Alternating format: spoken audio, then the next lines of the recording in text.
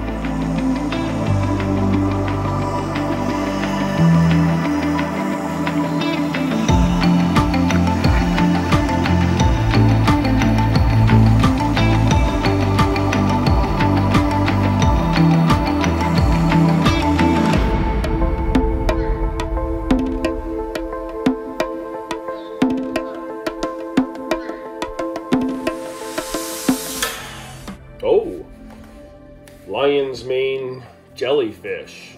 That's a good shot. Reminds me of the time when I got stung by one when I was diving. I came up from 80 feet and the only thing exposed was I had my mask, my hood on, so a little bit of my forehead, my cheeks, and the upper part of my lips, and one of these guys touched me. I didn't even really know about them. And all of a sudden it felt like I was pepper sprayed or burning. My skin was burning and it did not feel good. And then when you wipe it, because it leaves a bit of film on you, it kind of spreads. So yeah, that was not cool. So stay away from the lion's mane. And we have a lot of them here. It's just the biggest jellyfish in the world. I think they get up to like 7 feet in diameter and like 100 feet. 100-foot long tentacles. So yeah, really cool. So here's one, got a good shot of it. I remember that now. That's the onboard camera from the ROV. So it's really cool getting to watch it swim through the water and how it moves and stuff. So very nice to watch it from a distance. Yes.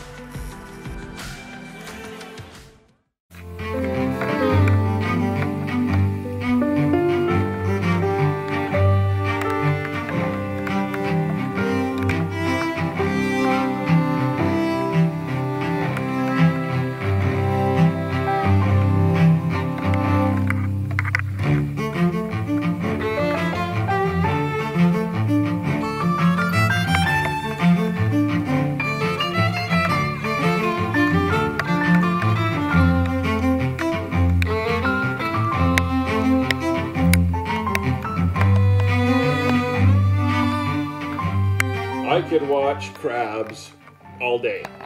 I just find them so fascinating. They're just like, I don't like spiders, which is weird because crabs move like spiders but in the water, but for some reason they don't creep me out.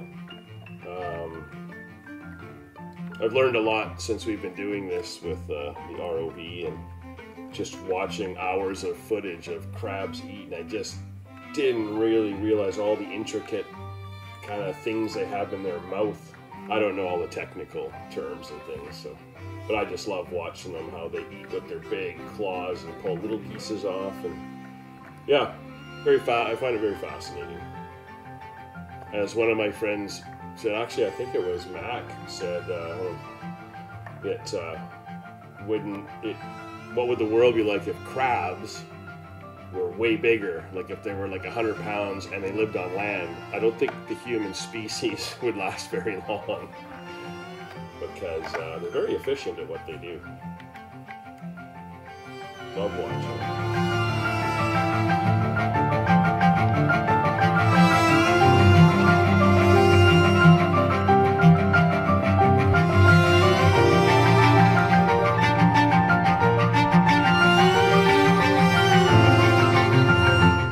What? He's chopping out the camera. Oh my goodness. Is he going? Oh, he's mad at the yard. You got the light on him? Nope. Oh my gosh. Yeah, that's a red rock crab there, angry. See, he's got the black claws. Creepy.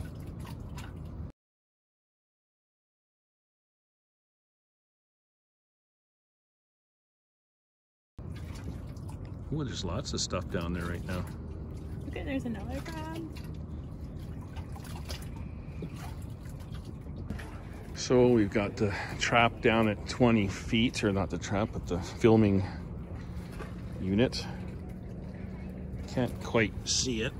Oh, it's getting deeper. Gotta slack the line. Here we are. It's raining and sunny.